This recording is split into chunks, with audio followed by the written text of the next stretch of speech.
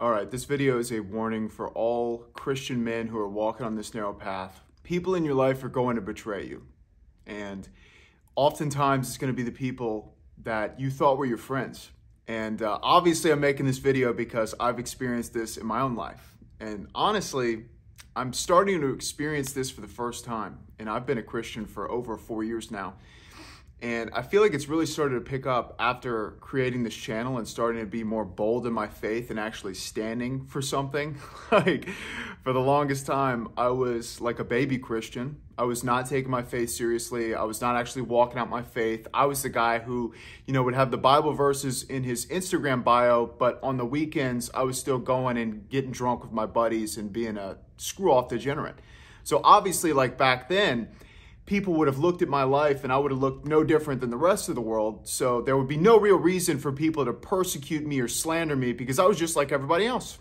But all of a sudden now I'm making this content on YouTube. I'm posting videos literally 3 or 4 times a week. And all I talk about is Jesus. And because I started making these videos, I've become even more grounded in my faith, because I actually have to understand what I'm talking about to be able to make these videos. If I didn't know what God's word says, or I was sitting on here yapping about random stuff, personal experiences, BS, and not actually standing firm on God's word, then nobody would watch this channel, because it wouldn't be a Christian channel. It would just be Braden's life with, Jesus on top, kind of like the icing on the cake. Right? But that's not why people watch this channel.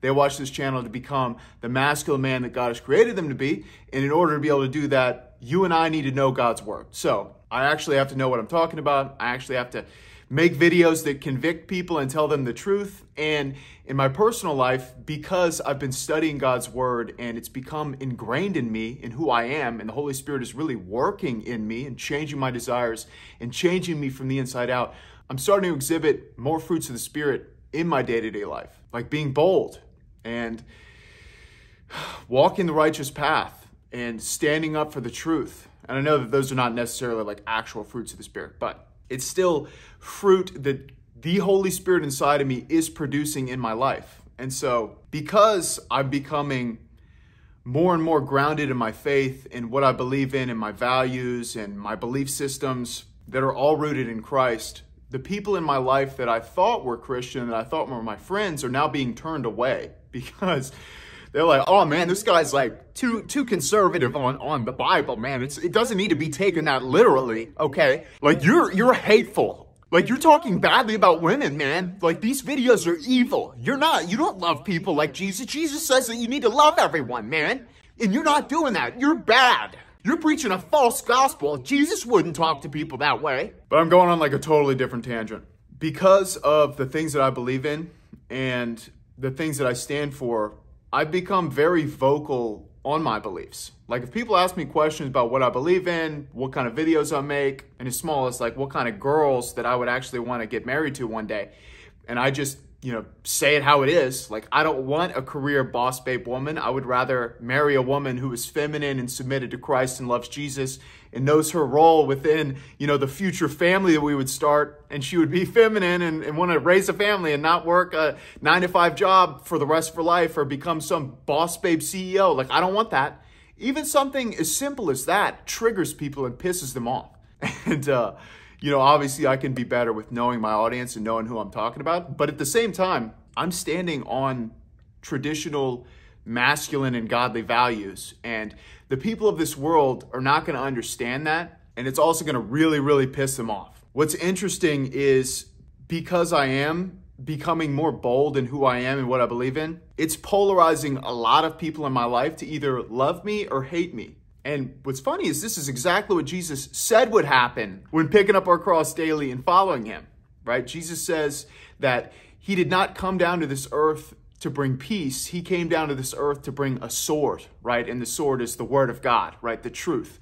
And he says that he came to separate mother from father, brother from sister, sister-in-law from mother-in-law, all these things, right? He came to bring division and to separate the wheat from the tares, right? The righteous from the unrighteous, right? The followers of Jesus from the rest of the world. And following Jesus is going to bring division in your own life, right? People are going to either love you or they're going to hate you. They're either going to, want to follow Jesus, or they're going to slander your name, make fun of you, and belittle you and clown you. And that's just how it is, especially if you're truly submitted to Christ and you're preaching the word of God, maybe even doing it on YouTube or on social media. People are going to hate you. They're going to persecute you. This is nothing new. This should not be a surprise to anybody. But my advice to you is you need to be able to sharpen your discernment and understand who the people in your life are that are from God and the ones that are not from God. Because the people who are not from God, if you don't know what you're doing, they will absolutely screw you over and they will put you in a world of pain. So you have to allow the Holy Spirit inside of you to guide you on what types of people or who you should allow in your life, especially your closer relationships. And I'm talking about friends, but I'm also talking about the women that you allow into your life. And the best way to tell is the fruits that they're bearing in their life. Right? Jesus said that you will know people by their fruits, and that a good tree will produce good fruit and a bad tree will produce bad fruit. He also says that a good tree cannot produce bad fruit and a bad tree cannot produce good fruit, right? So you have to be able to tell by the way that these people live their life if they're from God or they're not from God. Don't listen to their words. Don't listen to how much BS they're going to feed you and tell you that they're a good guy and they really care about you, or they're a good girl and they really want what's best for you. You have to know them by their actions, not what they say. Because talk is meaningless. Talk doesn't mean crap. And do not allow people that are not from God into your inner circle. They can be acquaintances. They can be, guys that, or girls that you see at the gym or you see at church or whatever. But don't bring them into like the inner circle of the community that you have in your day-to-day life. They will screw you over, I promise you. Right? Think about whenever Jesus allowed Judas into his inner circle. How did that go? I don't know that was all in God's plan. God had to have that happen so that Jesus would die on the cross to save us all from our sins. But at the same time, it's a lesson, right? They can look like an apostle. They can look like a follower of Jesus. They can say all the right things. And it seems like they're on your side. But at the end of the day, you have to be able to test the spirits, because not everyone who looks like a follower of Jesus is actually a truly born-again Christian. And you need to be able to discern whether or not someone in your life is a Judas or not. Right? And don't allow the Judases in, because they will F you. And none of us are going to get crucified, at least anytime soon. But they will put you in a position to get absolutely screwed, just like they did to Jesus. Right? This narrow path is not for everyone. And this channel, like I said, is mainly focused on helping you to become the masculine man that God has created you to be. And this is a truth that not a lot of people want to hear. Not a lot of people want to hear that once you actually start following Jesus, you're going to lose friends and people are going to screw you over and they're going to slander you and make fun of you, and it's going to be difficult. Everyone wants to hear, oh man, Jesus loves everybody. It's going to be easy. And, going to heaven is so easy. Everything's going to be great and you're never going to have any problems and it's all going to be prosperity and awesome. But that's not true. This narrow path is difficult and it's going to be hard for a reason. Jesus says that few will find the narrow path, and that broad is the way that leads to destruction. Many people are on the broad path, but the path that you and I are on is going to be hard.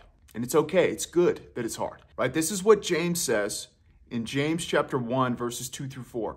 It says, "Count it all joy, my brothers, when you meet trials of various kinds, for you know that the testing of your faith produces steadfastness. And let steadfastness have its full effect, that you may be perfect and complete, lacking in nothing." Right? So this road is going to be difficult. You will be persecuted. You will be hated. Jesus told you that you will be hated. But at the same time, it's going to produce perseverance in you. And you're going to be battle tested. You're going to go through trials and tribulations and all these difficulties, but it's going to help you to become a better, stronger, more masculine and godly man. You need to go through hard things. You need to suffer. If you want to pick up your cross daily, it's going to be hard.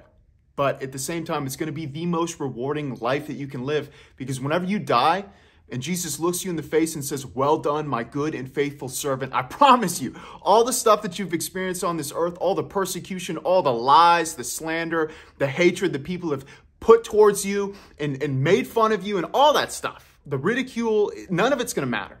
The only thing that's going to matter is that you follow Jesus and that you won souls and you preach the gospel with all boldness and that you were faithful to Christ, right? The most important thing is whenever we die, to be accepted into the kingdom of heaven. That's all that matters. And I promise you, if you follow this narrow path and you pick up your cross and you deny yourself daily, it's all going to be well worth it in the end. I really hope that you enjoyed today's video. If you want to support our channel, because this is not cheap to do all the editing and everything that goes along with keeping this channel going, I went ahead and put my PayPal for the first time ever in the top link in the description. If you feel led to support, obviously you can do whatever you want, right? These videos are free. Everything on this platform is completely free. But if you do want to support this channel and helping us to make better and better videos in the near future, realize that anything helps. And I really appreciate you for watching this video. I hope that God blesses you, and I'll see you in the next one. Peace.